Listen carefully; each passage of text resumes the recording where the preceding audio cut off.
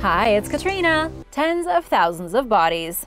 London is a city steeped in history, with layers upon layers of past buildings and artifacts sitting beneath the ground that people walk on every day without a second thought. That is, until a new discovery is made. In 2018, construction was set to begin near Euston train station to make room for the construction of a new high-speed rail line. A mandatory archaeological survey revealed a shocking discovery. There were around 40,000 bodies in a 118,000 square foot area. Senior osteologist Mike Henderson said that it was likely the largest ever archaeological excavation of bodies ever undertaken in the country. Situated beneath St. James Gardens, the sprawling property served as a cemetery between 1788 and 1853. Many of the graves contained remarkably well-preserved coffins and bodies, thanks to the large amount of clay in the ground, which prevented water damage. Discoveries like this help researchers learn more about daily life during one of London's most significant historical periods, according to Henderson,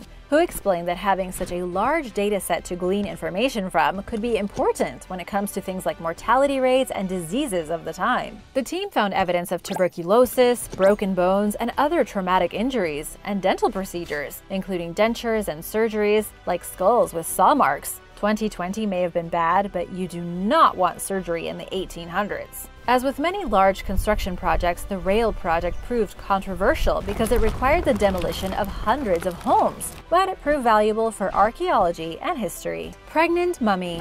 Researchers were taking a look at an Egyptian sarcophagus with inscriptions suggesting that there was a male priest inside. However, when they scanned the mummy, they got quite the shock. It wasn't a man at all, but a pregnant woman. It is the first discovery of a mummified pregnant woman ever, with even her soft tissue still preserved. The team of archaeologists examined it as part of the Warsaw Mummy Project. They were looking for signs of ancient diseases and causes of death when they discovered that the person described on the coffin was someone entirely different than who it contained. Donated to the University of Warsaw in 1826, the mummy somehow evaded close investigation until recently, when the researchers performed X-ray and CT scans of what they thought were the remains of a priest named Hor Jehuti from ancient Thebes. This was most certainly not him. Measurements of the fetus's head suggest that the woman was between 6.5 and 7.5 months pregnant when she died, between the ages of 20 and 30 years old during the 1st century BC. The mummy's abdominal cavity is filled with 4 bundles that likely contain her lungs, liver, stomach, intestine, and heart, which were extracted, embalmed, and put back inside her according to ancient Egyptian burial customs. But the fetus was still in her womb, untouched, leading the team to believe that the culture saw unborn babies as part of their mother, rather than as individuals deserving of their own afterlives. The quality of the embalming indicates that she was of a high social status. While it's unknown why the mummy was inside a man's coffin, mismatches like this are known to happen, and likely resulted from looting and illegal excavations. Damage to the woman's neck suggests that grave robbers yanked valuable jewelry and amulets before selling her to someone.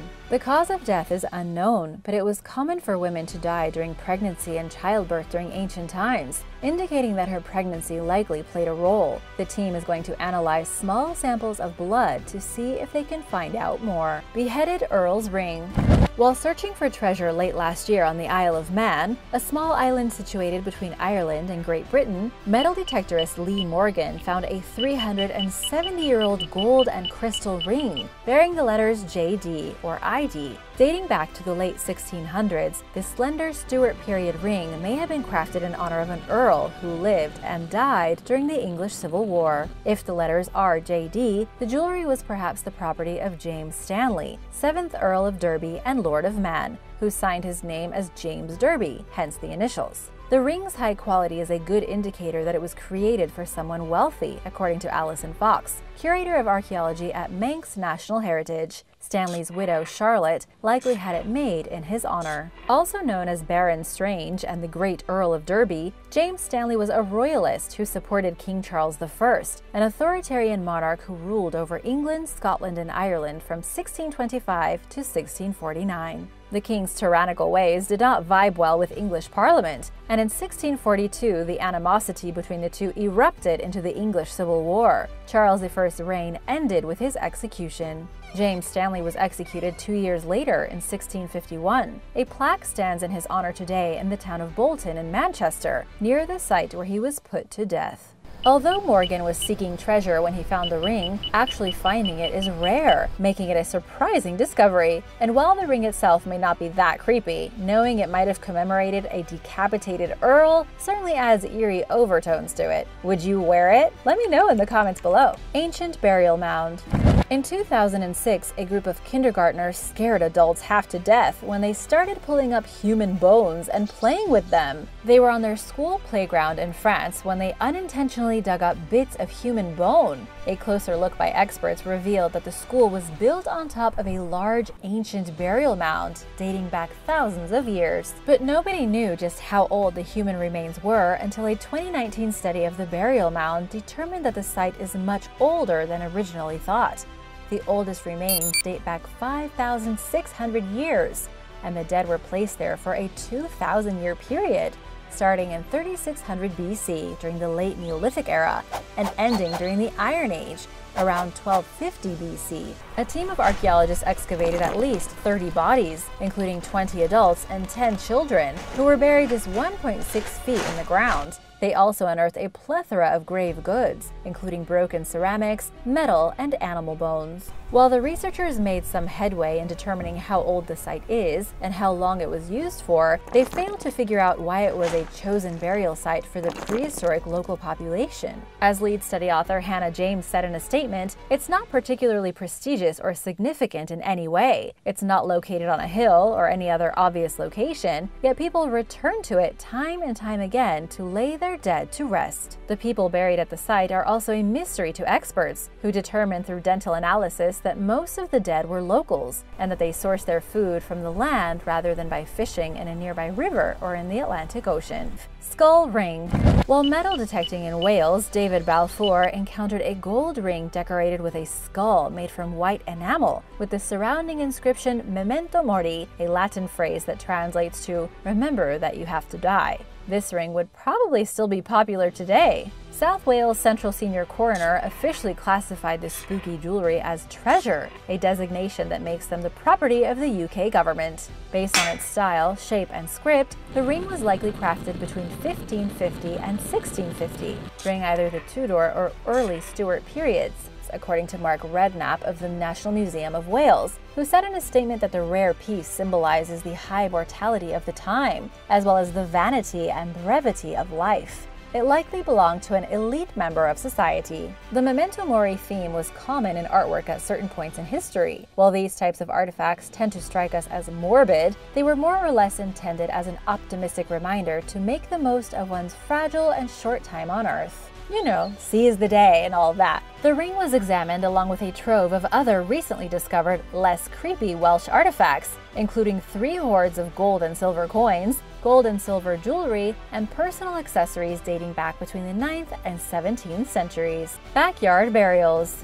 While digging a drainage hole for a patio being built in a family's backyard in the village of Heytesbury, England recently, a work crew stumbled upon human remains. Robbie Kearney, the builder who made the discovery, initially thought he had found some animal bones, but when he dug deeper and found a human skull, he and his co-workers immediately stopped what they were doing and notified the property owner of their gruesome discovery. Homeowners Matthew and Amelia Jackson called the police, who dispatched a crime scene crew, including forensic officers and an archaeologist, to the site. In an interview with the Mirror, Mr. Jackson said that the experts determined that the skeletons are not likely to be recent, and that they possibly date back to the 5th century during the early medieval period. Found just 300 feet from the 12th century church of St. Peter and St. Paul, the bones are probably from a plague pit, one of many that are rumored to be in the town, according to the local historian. Sam Fox of Wiltshire Council explained that the graves appear to be Christian and contain the remains of both females and males of varying ages. The bones were sent away for radiocarbon dating to determine their precise age. After that, they will be respectfully reburied. Ancient child's toys. Some of the oldest toys known to exist in the world were discovered in 2017 in the Republic of Khakassia in southern Siberia. Found in the grave of a child from the prehistoric Okunev culture at the Itkol II burial grounds, the finds included the heads of an ancient doll and a figurine of an unidentified creature resembling a horse. Dating back roughly 4,500 years, the toys' bodies were made from organic material which wore away before they were unearthed. Measuring just 2 inches high and carved from a soft talc-based rock called soapstone, the doll head contains what archaeologist Andrei Polikov described as carefully worked-out facial features. The animal head was carved from antler or horn, and it's unclear what creature it represents. Archaeologists are unsure what the toy's specific purpose was, but clarified that the artifacts came from the grave of a commoner rather than a child from an elite background. Other Okunev toys have been found in the past, including a figurine of a pagan god and ghoulish figurines that doubled as rattles, making them the oldest known baby rattles ever found. Thought to have ancient links with Native Americans, the Okunev culture's presence in Siberia dates back to the 2nd millennium BC. It's believed that the ancestors of the diverse and artistically rich group were among the travelers who crossed into North America via the Bering Land Bridge around 12,600 years ago. Evidence suggests that the Okunev originally came north to Siberia from what is now Kazakhstan, further suggesting that Native Americans could have genetic roots in that region. Deformed alien skulls.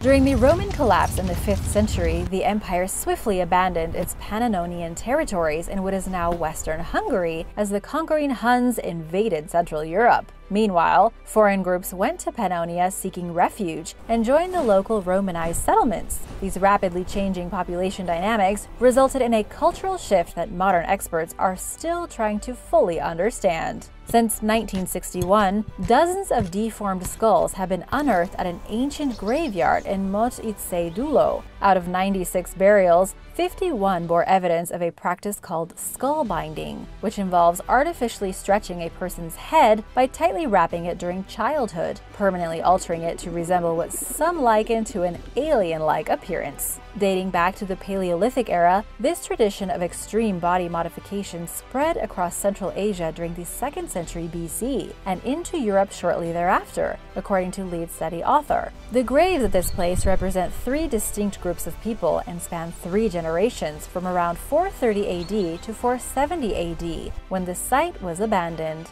An isotope analysis of their bones revealed that some of the individuals from later burials were from the immediate area and had lived there under the Romans, while others migrated there after being displaced from other regions. While these groups had noticeably different burial customs, all 3 practiced skull binding, reflecting its spread across cultures. They used different skull binding techniques, further suggesting that it was one of several cultural practices that were exchanged between the groups as they adjusted to living in a shared community. Did you know that there were these types of skulls in Hungary? Mass grave of children. In mid-2020, workers in southeastern Poland dug up human bones while working on a roadway and summoned a team of archaeologists who made what they described as a frightening discovery of a mass 17th century burial of at least 119 graves belonging mostly to children. Found in the village of Jehove, the youths were buried with coins in their mouths as part of a pre-Christian tradition called Obols of the Dead, or Charon's Obol, which lasted well into Christian times. The coins were placed in the mouths of the dead as payment to Charon, the mythical ferryman who carried the souls of the newly deceased across a river separating the land of the living from the land of the dead. Some of the coins date back to the reign of Sigismund III Vasa, who was king of Poland from 1587 to 1632. Other coins were minted between 1648 and 1668 during the reign of John II Casimir. The absence of grave goods indicates that the deceased came from a very poor community. Olesek said that based on the arrangement of the burials, the cemetery is undoubtedly Catholic in nature and that the graves were well cared for. Between 70 and 80% of the individuals found were children, possibly reflecting the high child mortality rate of the time. The cemetery's presence confirms long-standing local rumors of a nearby children's graveyard. After being exhumed and studied, the remains will be reburied. The Mothman. One of the most horrifying things ever discovered near Chernobyl had nothing to do with the actual meltdown of the nuclear reactor. Instead, what Chernobyl staff saw just before the deadly explosion that became one of the worst nuclear disasters in the history of humanity was a monster. Not just any monster either. Before the explosion rocked Ukraine, witnesses saw a creature flying through the sky described as being some kind of freak of nature. The beast had glowing red eyes, it seemed to be completely black, and it had wings so large there is no way it could have been an eagle or a giant bat. It's become known as the Black Bird of Chernobyl, though many people claim it was really the infamous Mothman from West Virginia legend. You're probably wondering how on earth the legendary Mothman could have showed up to a small Ukrainian village hosting a nuclear reactor all the way from Point Pleasant, West Virginia. Well, if you know anything about the Mothman legends, you'll know that the Mothman is always a warning of impending doom. Whenever the Mothman is seen, a catastrophic event almost always comes immediately after, just like the collapse of the Silver Bridge in December of 1967 that killed 46 people, shortly after the Mothman was seen flying around. Unfortunately, the only proof that what workers saw was real is a blurry photograph of what appears to be a black creature with spindly legs and long, almost angel-like wings flying overhead in the dark. Since the Chernobyl incident, the Mothman has yet to be seen again. Mutant wolves. In a shocking new study of wolves around Chernobyl, specifically in the radiated exclusion zone, researchers have discovered that the animals could be spreading mutations caused by radiation to other populations of European wolves. According to the report from National Geographic, researchers tracked and studied 13 wolves using specialized collars for measuring radiation. They found a few expected results. First, the wolves experienced a burst of radiation when traveling through contaminated areas. However, they found that one of the young male wolves trekked for 250 miles through Belarus and into Russia, likely in search of a mate after being contaminated. Here's where the danger comes in. Michael Byrne from the University of Missouri, who studies animal movements, says that because the wolf population in the exclusion zone is so high, it makes sense that young animals will disperse. But if the wolves mutate and they breed with wolves from outside of the exclusion zone, they could transfer unhealthy mutations to the next generation of wolves. Not only that, but they also have the ability to contaminate uncontaminated areas with their radiation. It's hard to really understand what all of this means. Nobody knows exactly to what extent these radioactive mutations will reach. We know that radiation in wolves can cause tumors, extra small brains, and developmental abnormalities. If gone unchecked, some are wondering if the mutations could spread and ultimately wipe out all the European wolves, or maybe even turn them into eerie mutants running through the forest. The radioactive elephant. Deep in the heart of Chernobyl is a radioactive elephant. More specifically, it's a radioactive elephant's foot. Elephant's foot is the nickname given to a huge chunk of radioactive material beneath the nuclear power plant at Chernobyl. It was discovered in December of 1986 in the remains of reactor number 4 after it exploded. Out of everything in the plant and the surrounding area, the elephant's foot is to this day still the most radioactive thing around. The elephant's foot is also special because its radioactivity has not decreased that much since the original disaster. But what is this thing made out of? It's comprised primarily of silicon dioxide, though the clump is also packed with traces of uranium, magnesium, and graphite. All of these things combined create some serious radioactivity. The mass was solid after the explosion and couldn't even be damaged by a remotely operated drill. It didn't start to crack until 1998, and in 2021 the mass had melted to become almost like sand. Now here's how lethal the elephant's foot is. 8 months after it was formed, the radioactivity while standing close to the mass was 8,000 roentgens. What this means is that you were given a fatal dose of radiation in just 5 minutes. And even though it's gotten less dangerous over the years, it is still able to kill a person if they linger too close for too long. Giant catfish. Besides wolves, there are giant catfish prowling the cooling pond near the Chernobyl power plant. The cooling pond was used to keep the reactors from overheating. Today, there isn't much use for the cooling pool since the power plant's not really functioning anymore. However, the cooling plant is filled with fish of enormous proportions. Some of these fish are monsters, much larger than average. But what you might not believe is that radiation has nothing to do with the preposterous size of these huge catfish. What a lot of people don't realize is that radiation doesn't usually mutate things to become giant versions of themselves. At least that's what University of South Carolina radiation specialist Timothy Mosso says. He says that instead of growing to be gigantic, animals that are mutated instead become less efficient. This means they have a harder time catching food, getting from place to place, and breeding. This lack of efficiency almost always leads to the animal dying because it can no longer compete in a world of predators and prey.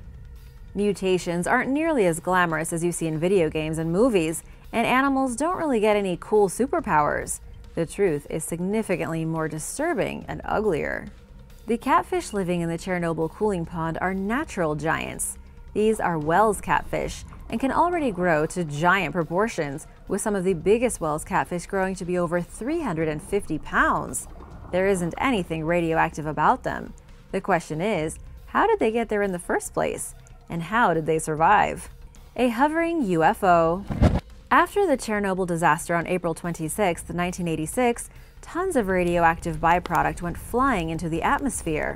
It was a calamity, but apparently some in the area witnessed what they described as an unidentified flying object, perhaps an alien ship, flying over the plant shortly after the explosion. Some believe that the UFO may have caused the nuclear reactor to explode on purpose, as part of some kind of cosmic experiment being performed on humans. There is no way to possibly verify this. However, there have been unsubstantiated claims that people who were radiated at Chernobyl are giving birth to children who have a strange yellow fluid inside of their body instead of blood. They say that within just a handful of generations, the offspring of these yellow-blooded mutants will be smarter than Einstein. This, of course, is an urban legend. Unfortunately, seeing as Chernobyl exploded in 1986, nobody really had a smartphone handy to snap pictures of the alleged UFO in the sky. Since then, all talk of aliens being involved with the worst nuclear disaster in history have all but been wiped under the rug. Anyone who believes that people really did see UFOs outside Chernobyl has been deemed a crackpot and a conspiracy theorist. But the truth is that there have been enough witnesses to grant at least the possibility of something strange being in the sky that day, whether alien, government, or maybe something else. Radioactive hotspots. The Red Forest of Chernobyl is one of the most radioactive places on the planet. Recently, researchers from the United Kingdom working with the University of Bristol traveled to the exclusion zone and then used special drones to go deep into the most radiated parts of the forest to measure gamma radiation and neutrons. These drones are known as unmanned aerial vehicles, or UAV for short. It was an attempt to map the Red Forest and see just how truly radiated it still is all these years later. What they found were additional radioactive hotspots previously unknown to Ukrainian authorities, according to the University of Bristol. The Red Forest covers an area of about 4 square miles. The forest originally earned its name when the radiation turned the trees a terrifying reddish-brown color. Instead of being green and vivid, the vegetation here is red and not thriving very well. The drone began 8 miles from the epicenter of the explosion in a small village located at the edge of the exclusion zone. They then moved the drone inward, searching through the forest during a 10-day survey with a total of 24 hours in the air. The deeper into the forest, the more radiation they detected. The university will now share the information about the hot zones they discovered with local authorities to help keep people out of the woods and from turning into mutants. Mysterious otter. One of the strangest things recently spotted in the forest of Chernobyl was an unlikely animal. This was not a monster or a mutant freak. Instead, it was a regular otter. The otter was discovered wandering through the radiated exclusion zone. Researchers trying to track wildlife through the area around Chernobyl to see how it's been recovering used hidden cameras. They used fish carcasses to bait the animals close to the shore, where they had the cameras positioned and managed to capture on video 15 species of bird and mammals in the quarantined region. Everyone was shocked when an otter came out of nowhere and gobbled up one of the dead fish. This was the first time that researchers spotted such an animal inside the exclusion zone since humans left in 1986. Even more shocking is that the cameras also captured images of white-tailed eagles and American mink.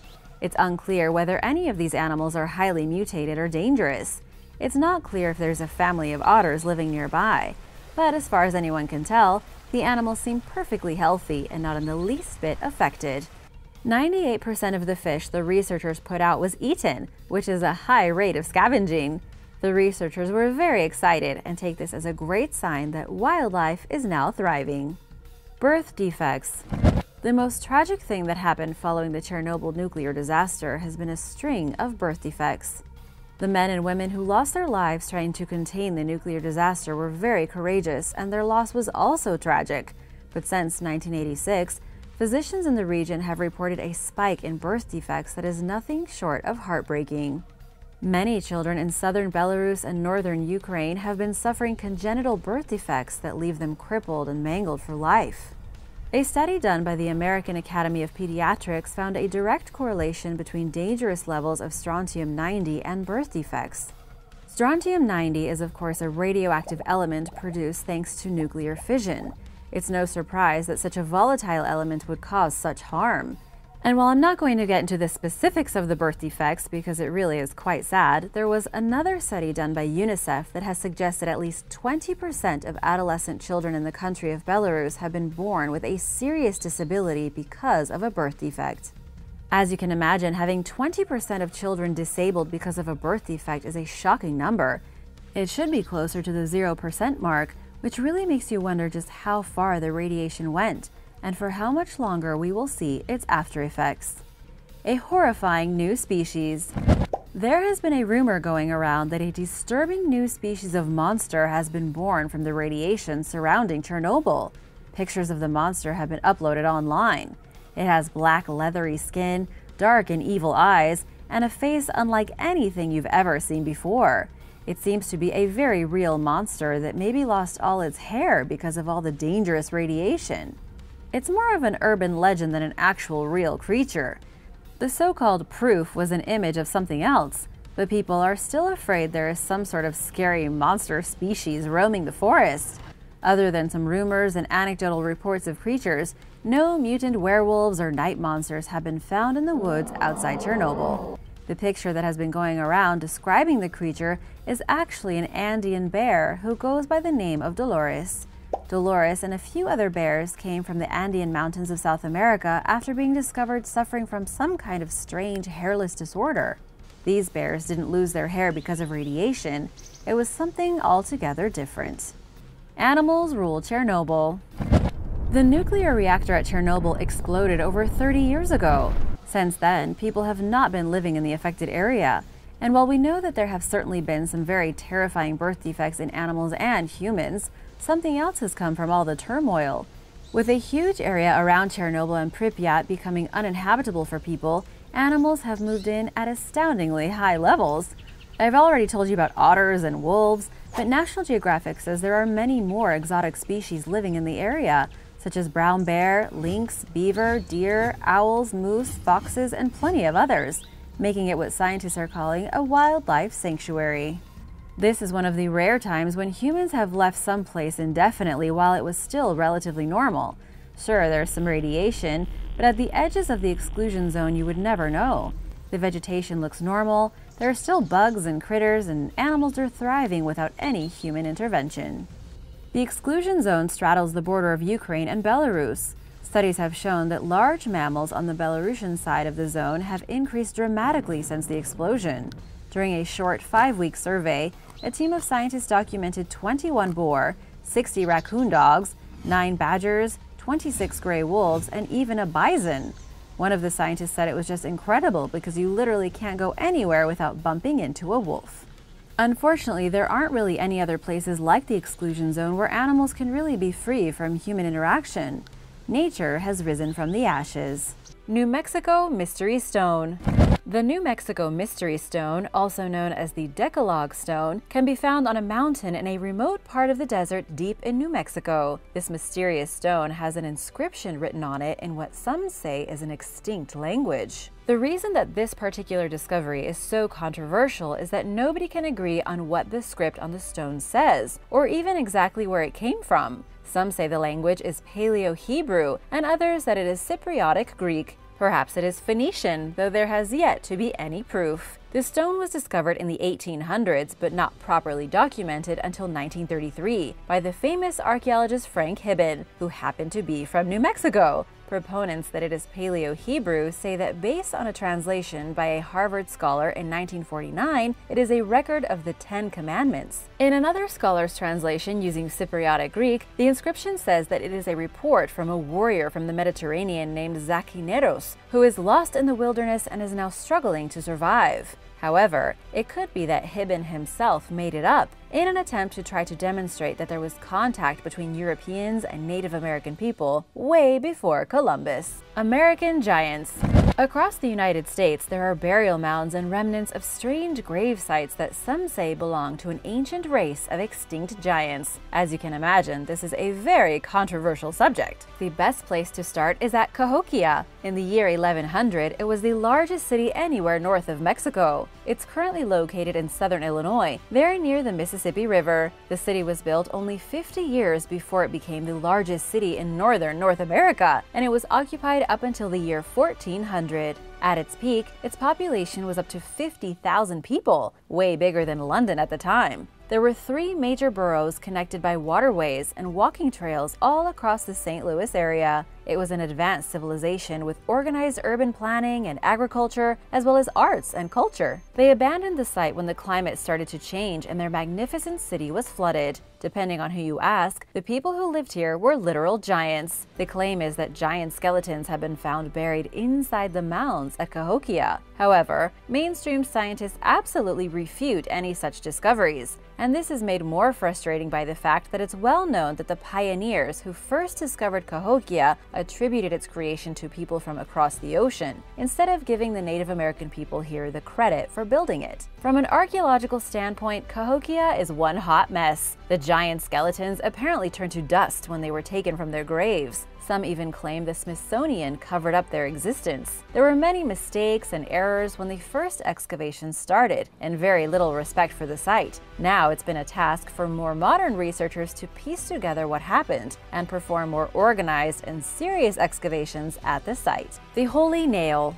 Archaeologists in the Czech Republic allegedly discovered a secret chamber beneath the floor of a monastery from the 12th century. Within the secret chamber, they found an ancient box with a gold plate and the words "Jesus is King" inscribed upon them. When they opened the box, they discovered a single nail inside, about 6 inches long. The immediate reaction was that the nail had been used in the crucifixion of Jesus Christ when he was nailed to the cross. The discovery comes from the South Bohemian region in the small town of Milevsko. Historians know the region has been inhabited throughout most of human history, all the way through the Bronze Age and Iron Age at least. The place was settled by the Slavs in the 8th century. The monastery was built in 1187 and later destroyed in 1420 by an attack from the Hussites. It's believed that when the Hussite warriors attacked, a lot of precious Christian artifacts were hidden beneath the monastery in the secret chamber to protect them. One of those artifacts is apparently the holiest nail in the world. But researchers do have more to go on than just the inscription.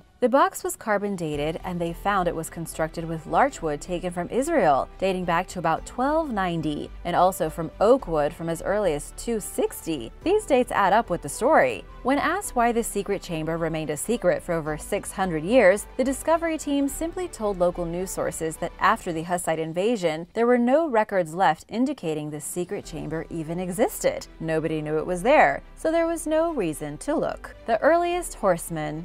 There is a big debate over who were the first people to start riding horses. The relationship between horses and humans is long. Dogs might be our best friend, but horses are a very close second. A new archaeological discovery out of Kazakhstan is shedding some light on this ancient mystery. 2 horses were found inside of a tomb from the Bronze Age, and they have been dubbed the earliest evidence of horsemanship anywhere on Earth. The horses were buried on the banks of the Tobol River, inside an ancient cemetery hidden in the Eurasian steppes. There are about 30 other burial mounds in the area, all of them dating back to the Bronze Age. Radiocarbon dating placed the tomb complex at being used between 1890 and 1774 BC. This is fascinating because the earliest evidence of horse breeding only goes back to the year 2000 BC, about 100 years before this burial. But who lived in Kazakhstan 4,000 years ago? It was the Petrovka people, sometimes known as the Andronovo culture. These were some of the first people in the world who raised horses for meat. However, now it seems like sometime after they started eating horses, they also started riding horses. The teeth from the horse skeletons showed evidence that they'd worn bridles with cheek pieces. There were even 3 pieces found buried with them. What this shows is that horsemanship was already alive and well during the Bronze Age. The people of the Eurasian steppe were already making equipment for horses and riding them, and even burying them alongside humans.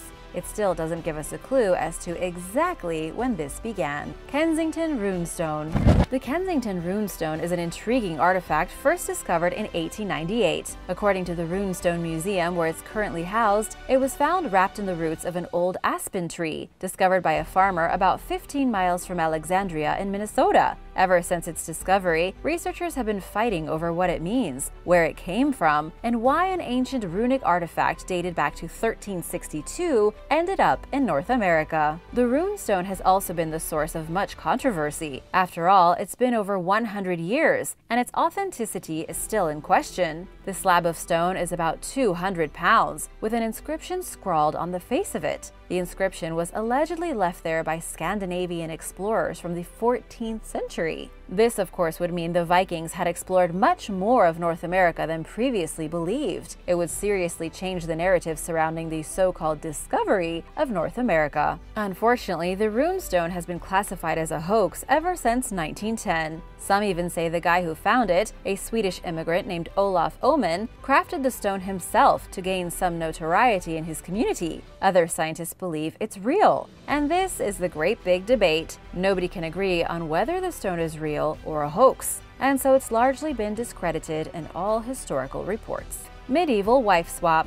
Scientists have made a very strange discovery in a medieval religious book. Scientists working at Cambridge's Fitzwilliam Museum were checking out a medieval best-selling book called The Hours of Isabella Stewart when they noticed one of the paintings inside the book had been altered. As it turns out, the author of the book had pulled off one of the oldest recorded wife swaps in the world. He replaced a painting of his first wife with a new painting of his second wife. And as you can imagine, considering this book was produced in the year 1431, swapping wives was a pretty controversial thing to do. The book itself was painted on vellum, either goat skin or cow skin. Researchers had to use infrared photographic technology to analyze the original pigments of the manuscript. What they found was that its author, Francis I of Brittany, had replaced his first wife, Yolande of Anjou, with his second wife. The original painting showed the first wife kneeling before the Virgin Mary, but then something happened. Maybe Francis killed his first wife, or maybe she died from the pox, and he replaced her with a new woman, literally painting over Yolande's face with the face of his second wife, who was named Isabella. And then the manuscript was altered again to make room for the first daughter of the new marriage. An extra page was added to show her painting. Skull 5. There was a skull discovered in the Republic of Georgia that has been dated back 1.8 million years. It's called Skull 5 and was excavated in 2005. But now, after studying the skull extensively for years, scientists have made a very controversial discovery that could rewrite human evolution as we know it, but it might rewrite evolution in a more simplistic manner. What scientists found is that all of the old distinct species of human, I'm talking about Homo habilis, Homo erectus, and Homo floresiensis, may have come from a single lineage that evolved over time. What this means is that they weren't different species. They would have been the exact same breed of human, but they looked different depending on where in the world they lived, what food they ate, and how quickly they evolved. In other words, our own ancient ancestors would have been as different as a Scandinavian from an African, but both the same species, just like we're all the same species today, but look slightly different.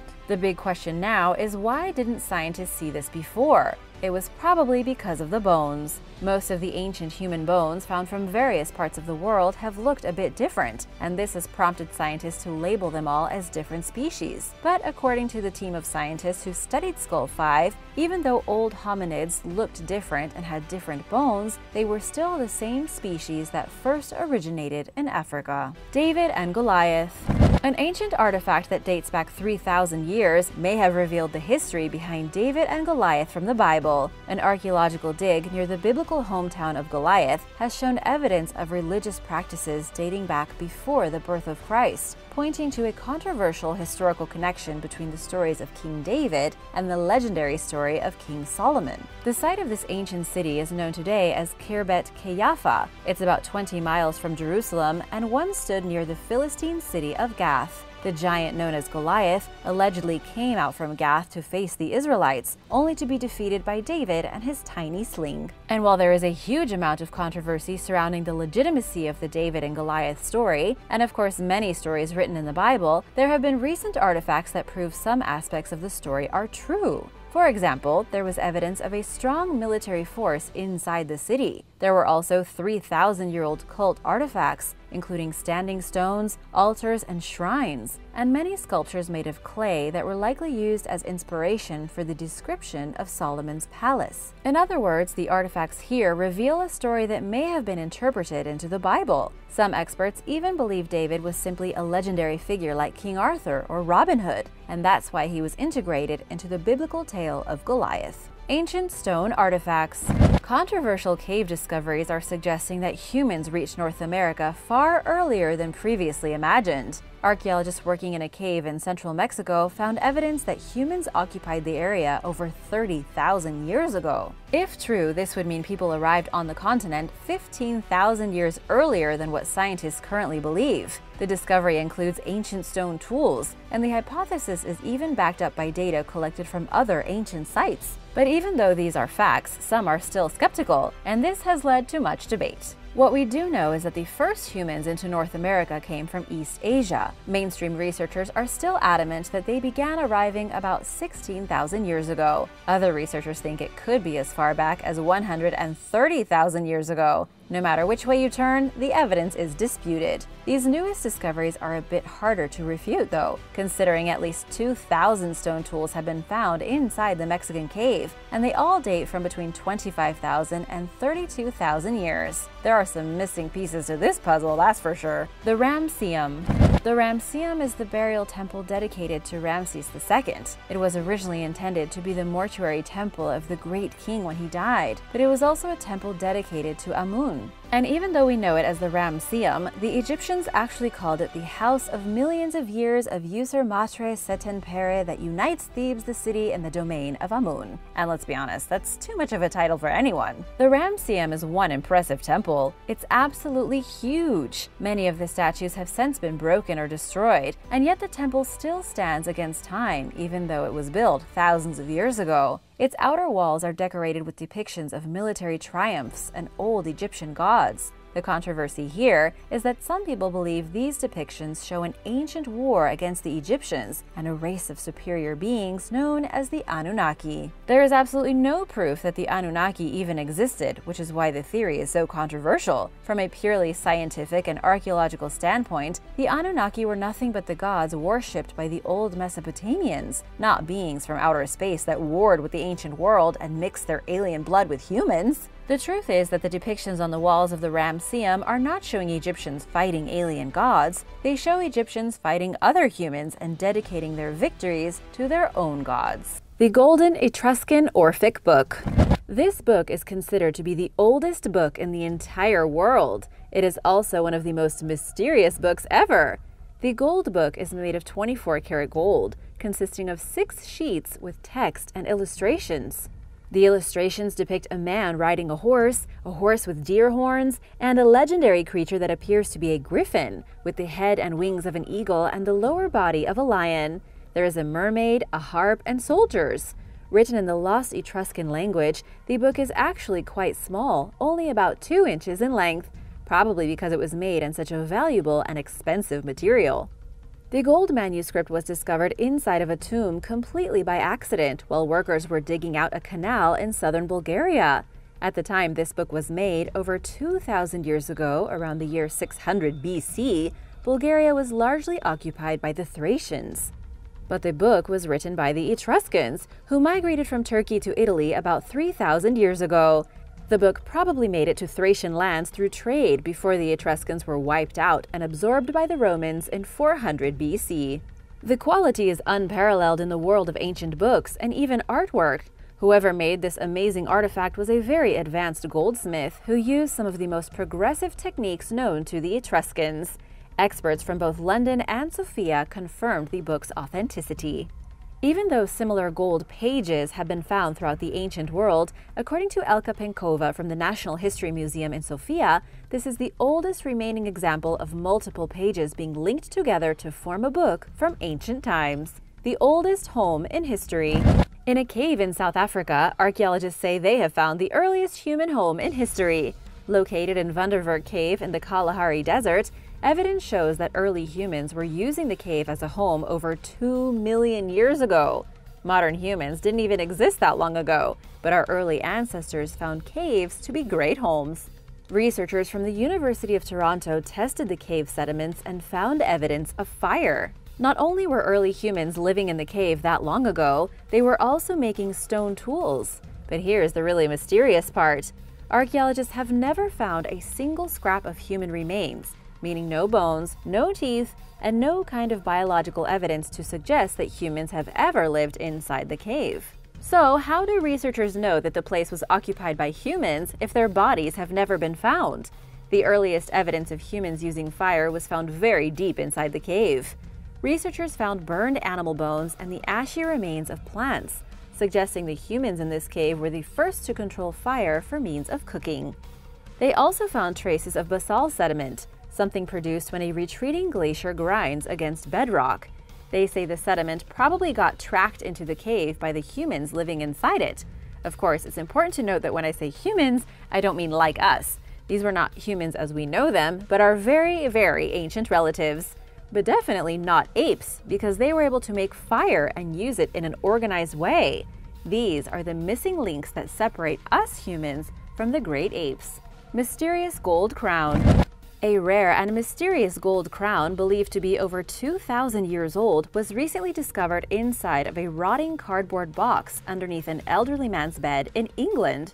This story is as strange as it sounds. First, the elderly man has requested to remain anonymous. He doesn't want any trouble to come from owning one of the most valuable ancient crowns in existence. He apparently inherited the crown from his grandfather and put it away, forgetting about it over the years. When he decided to root through some of his old stuff, he came upon the gold wreath. It is still perfectly preserved after being around since basically the time of Alexander the Great. The wreath, or crown, it can be called both, was used in the days of ancient Greece to crown artists and athletic superstars during competitions. It was also used in religious ceremonies, and according to the auctioneers who are about to put the ancient relic up for sale, it should be worth more than $200,000. The auctioneer charged with getting the most out of this mysterious wreath, a man named Guy Schwing, says the artifact probably came from the Hellenistic period, between 323 BC and 31 BC, though it's incredibly difficult to properly date this kind of thing. It was probably made in northern Greece. Its composition is pure gold, and at the time it would have been hammered and molded into shape by a blacksmith. But the real mystery here is how this guy's grandfather got a hold of a perfectly preserved artifact worth so much money. He never told his grandson, and now we have no way of knowing where it came from. Papyrus Oxyrhynchus 90. When it comes to confusing ancient codes, there isn't anything quite like a manuscript known as Papyrus Oxyrhynchus 90, or P-Oxy 90 for short. Sounds kind of like the workout program, right? But not quite. It was found in the Egyptian city of Oxyrhynchus, written sometime between 179 and 180, and believed to be a simple receipt written in Greek for the payment of wheat. At its core, this small manuscript written on papyrus is very simple, but it also holds a great mystery. Nobody knows who the author was, and the final 2 lines of the manuscript have never been translated into any modern language. Nobody knows what they say. The rest of the receipt is Greek, but these 2 final lines are some kind of demotic writing and possibly a cryptogram. The truth is that nobody knows why the last 2 lines are so mysterious. They should be completely boring text related to someone's wheat receipt, and yet they appear to be as cryptic as it comes. Mysterious Amphipolis tomb. The Ministry of Culture in Greece confirmed that the entrance to a secret underground room was found underneath the vast burial site of the Amphipolis tomb. This tomb comes from the era of Alexander the Great, and for the longest time, archaeologists feared they would never discover the secret of who was buried inside. But after discovering the hidden underground vault, some very interesting revelations have been brought to light. First of all, whoever's remains were hidden inside the ancient tomb have been guarded by a pair of Sphinx sculptures for about 2,000 years. The tomb and its many chambers date back to between 325 and 300 BC. So far, all clues point to the tomb belonging either to the wife or mother of Alexander the Great. Experts say everything about it hints that it was intended for a very important woman. Some experts believe, however, that it was intended for his friend, Hephaestion, not his wife or mother. Before this find, experts had found 3 chambers and thought the third was the last, but since it was empty, it had probably already been looted over the many years it's been abandoned. Unfortunately, this ancient, very mysterious tomb has yet to be completely excavated. Archaeologists are hoping to open it to visitors in 2022, but there has never been confirmation of who was buried there. The research team is on the lookout for a throne or a marble case where a golden urn may have been placed that might give us some answers. The oldest map ever. There is a stone slab that was crafted in the Bronze Age that appears to depict the oldest map ever found in Europe. The stone map was pretty broken when discovered, with the large upper piece of it missing. Made on a slab of stone about 9 feet long and 6 feet wide, it dates back from sometime between 2150 and 1600 BC. Found in 1900 in France, it shows a known territory that researchers were able to understand. After the stone map was found, it was acquired by the National Archaeological Museum of France and stored there until researchers discovered it stuffed in the cellar in 2014. Dr. Clement Nicholas from Bournemouth University took an interest in the slab and began to study it. What Dr. Clement found was that the stone shows many elements of a prehistoric map, such as lines and repeated motifs. It was soon discovered that the piece of stone had been purposely shaped 3-dimensionally in an attempt to replicate the valley of the River Odette, with lines trying to show the extensive network of rivers. It was a map of its creator's area. What scientists don't know is why the map was created. It could have been somebody's doodle. It could have been a strategic plan. Maybe someone trying to draw a map of the territory to control more land. Either way, it's 4,000 years old, the oldest cartographical representation of any territory in Europe, and a total mystery. Old bronze mirrors. Have you ever wondered how long people have been able to see their reflection? Archaeologists working to excavate a cemetery in China discovered around 80 very curious mirrors that have been dated back 2,000 years.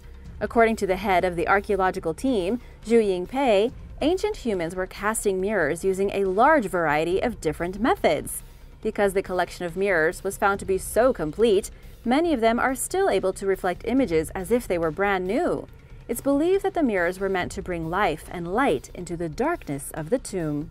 Thanks to the Silk Road, bronze mirrors became more popular, and the designs were inspired by art from other parts of the world, including India, Persia, and Egypt. Because of all the different crafting methods, the mirrors range in size from around 3 to 9 inches. They were inlaid with jade and turquoise and designed only for the elite by skilled artisans. Inside the actual graves, archaeologists found men and women buried with their mirrors tucked close to their heads or to their upper bodies. And even more fascinating is that the mirrors were found to be inscribed with hopes of a better future in the afterlife. For example, some phrases said eternal joy, others said long memory, and some even said family wealth. If these phrases sound familiar, that's because they are. 2,000 years later, people are still using similar inspirational or meaningful phrases on social media posts. The tombs here probably belong to elite members of the Han, but scientists still aren't entirely sure about the meaning attached to the mirrors. Perhaps there is more meaning in being able to see your own reflection thousands of years ago. People have always wanted to look good, and having a mirror helps. They probably meant much more to people than just being pretty and wishing people luck in the afterlife. Oldest Mexican tomb. Archaeologists working in southern Mexico found the remnants of a tomb that dates back 2,700 years, and professionals are saying that it could be the oldest burial of its kind ever performed in Mesoamerica. The tomb contains the body of a man who had been buried with jade and obsidian artifacts, ceramic vessels, and other grave goods. Archaeologist Emiliano Gallaga says the tomb dates back to between 500 and 700 BC, or about 2,500 years ago. There were also earlier burials, but experts say that this is the earliest example of an important person being buried inside of a pyramid, and of a pyramid being used as a tomb rather than a religious site or a religious temple. Back then, the pre-Hispanic cultures constructed pyramids to mimic the universe as they knew it, with levels leading from the underworld all the way into the heavens. At the highest part of the pyramid was almost always a temple, but not at this pyramid, which was found in the state of Chiapas, built by the Soque Indians. It's about 1,000 years older than the pyramid tomb at the archaeological site of Palenque. The man buried here was probably the ruler of the area. He was interred inside of a stone chamber at the bottom of a small pyramid, but as of right now, archaeologists don't know exactly who the man buried here was, if the pyramid had anything to do with the Maya or the ancient Olmecs, or why they moved from normal burials to placing bodies under pyramids. Baby in a jar. In Israel, the body of a baby has been found buried inside of a jar, and nobody knows why. Archaeologists were shocked when they discovered the ancient jar, which dates back to 3,800 years old, and saw the skeleton of a baby inside. One of the theories is that the ancient people thought babies were so fragile that they needed to be protected by the environment, even when deceased, so they put them in a jar, perhaps meant to represent the womb. It's a commendable idea, but not one that has ever been confirmed. We don't know why people buried infants in jars, but we do know that they did it all the way from the Bronze Age to the dawn of the 20th century. This particular baby in a jar burial was found in the ancient city of Jaffa, one of the earliest port cities on the planet. It has been continuously occupied since the year 900 BC.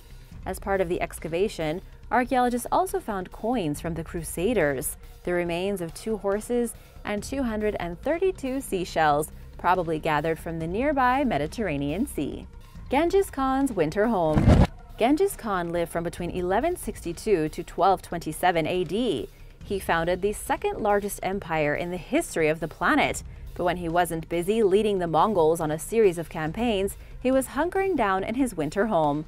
Up until now, nobody knew where this mysterious winter home was.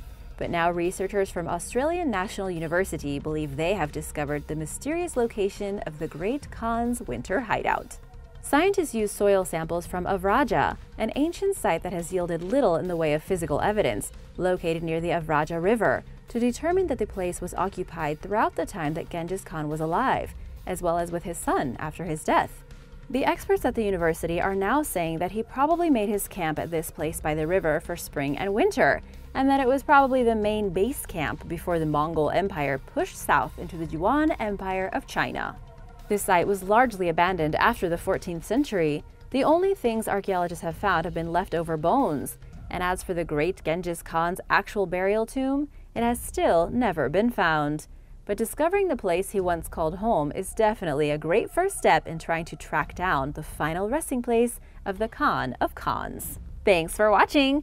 Which of these mysterious discoveries did you find the most compelling? Which one do you want to learn more about? Let me know in the comments below, and don't forget to subscribe! See you next time! Bye!